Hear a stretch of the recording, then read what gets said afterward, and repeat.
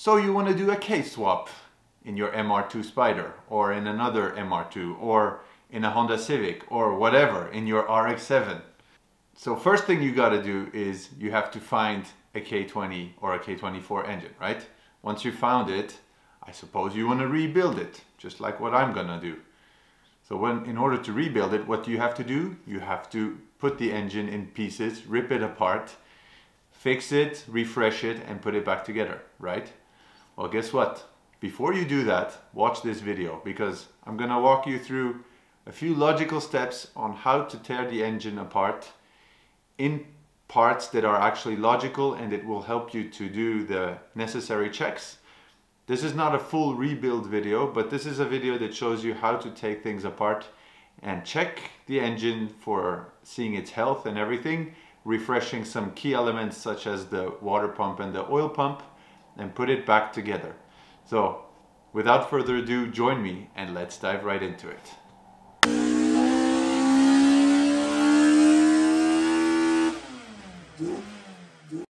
All right, we're back in the warehouse.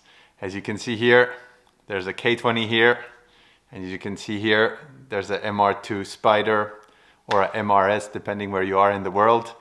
And as you can imagine, the idea is to put these together. But anyway, that's the goal. So today we're going to be focusing on this guy over here, actually stripping down the engine and taking a look inside and seeing how things are going. We'll replace various pumps, various gaskets. I'm gonna also take a look at where we have potential leaks, and from there replace the gaskets and everything and put it back together.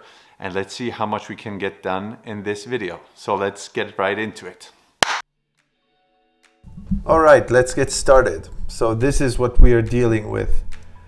When I usually take an engine apart, I like to start by removing the engine harness. So you can see this one is still fully assembled, all the sensors are on. So this is going to be the first thing I'm planning to do, is remove the engine harness and all the sensors that are in the way. You can see the stock intake manifold is still there as well. That's also something I'm planning to ditch really quickly.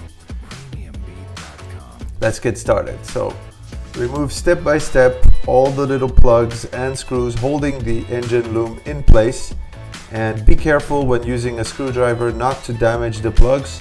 And also, if you have to tug or pull on the cables, make sure to pull on the plug rather than on the cables to avoid damaging that harness.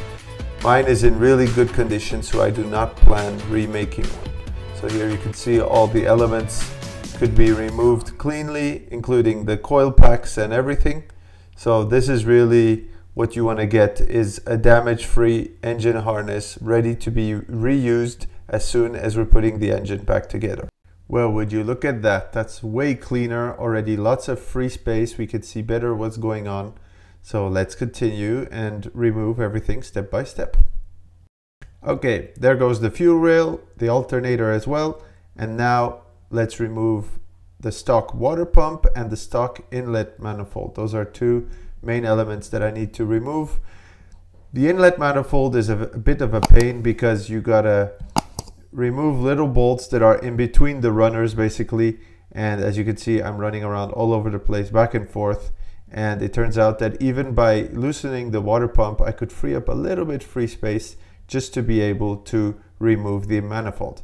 And now I'm working on the water pump right now. As you can see, there are quite a few parts related to it. It's a big unit, and actually this is a really key part for when you're doing K-swaps, because on the K24, for example, you need to reuse this kind of system in order to have something that works well.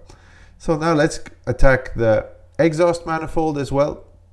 Removing all the rusty bolts. We're going to be getting rid of this because that's super restrictive, and it's not very useful for the rest of the swap, since I have a super fancy swap header by PPE that is going to make a lot more gains than the stock one. I like to also just re-empty the oil a little bit from the oil filter, and now I'm running into my first headache, is to remove the crank pulley. So I decided to just give up for a second there and focus on other things in the meanwhile. So I'm taking the valve cover off inspecting everything. And we're going to be ready to turn the engine over. Watch out when you do that, there's a lot of oil and coolant that might drip out, so my rib tracks, Swiss tracks floor will get dirty very quickly. So anyway, let's take a look inside and check the general condition of the engine. We can see that there isn't any abnormal wear on the camshafts or on the lobes and on the various parts, so that's already a very good sign. I can also see that the engine is in better general condition than my 2ZZ that I put in, because the 2ZZ was so brown inside due to old oil and probably a lot of blow-by and fumes that made everything very dirty inside. And you can tell that this engine is way cleaner. It has like 150,000. And when I'm on the point to say how clean it is, there is, however, a lot of soot inside the exhaust ports of the cylinder head, basically. And that is going to need a lot of cleaning. So here you can see also on the intake, it's not super clean. So let's give all of that a clean, make sure nothing falls into the cylinders. That sounds really stupid, but that's something you definitely have to watch out for.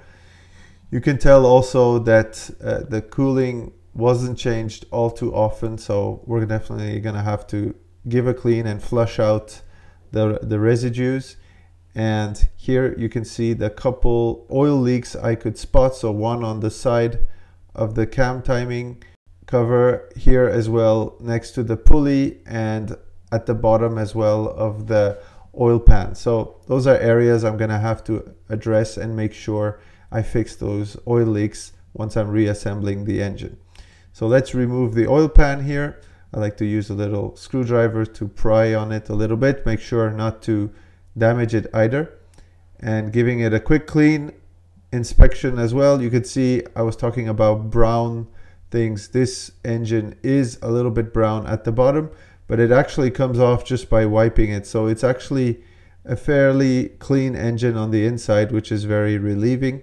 And here you can see the stock Honda oil pump that many people told me I don't need to change, but in all honesty, now that everything's open, I'm just going to put a new one. It's not that expensive, and it's definitely worth the hassle and the headaches in case I would damage something. So what I like to check also is see if there's any metal residues inside the pickup, oil pickup area, and it looks very clean, so that is a good sign. That means that there isn't much debris in there. So let's check also in the oil pan, see if there's anything odd in there, and to be honest, nothing unusual, no chunks of metal, nothing.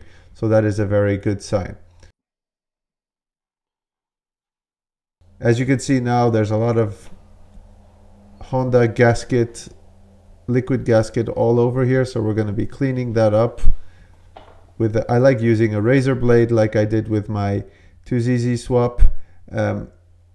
I like to, in all honesty, the razor blade doesn't quite cut it for the whole procedure. It allows you to take off the big parts, make sure nothing falls into the engine while you're removing it, you know, also from the old gasket, that it doesn't fall into the engine. So make sure to clean out everything, and every single piece you remove falls out of the engine, not into it.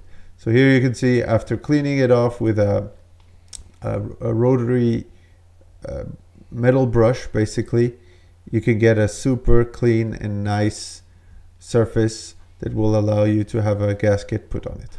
All right, it's the next day. I sadly couldn't get as much done as I wanted to because I was lacking power to remove the bolt from the crank pulley that you can see right here, this one. It's super tight. According to Honda, it's 245 Newton meters of torque in order to pull this one out. As you can see, this one has already suffered a fair bit because I just was going like crazy with my impact wrench here. And actually I did not manage to take it out without actually using a special upgrade, and that I want to thank one of my friends from the garage, Spirit Motors, who lent me use this special Honda part that actually allows you to block the crank like this. See? And it allows you in the middle to give extra force inside in order to remove it. And actually, I even tried just like that, you know, taking a big wrench like this, you know. But I really didn't have enough strength, even by doing with such huge breaker bars. I could not manage to unlock it. And I tried one last thing, and that was actually a really good idea as well from one of my friends. He told me, upgrade your battery from your impact wrench. So I had 2.5 amps, and now I have 4 amps, and it became so damn powerful, like unbelievable. And actually, I think it was a combination of this impact wrench, getting this bolt a bit loose like this, and then actually using the breaker bar like this, they got it loose finally. So it was not a small job at all, but I'm happy now. Now it seems to be unlocked, so let's take a look at that.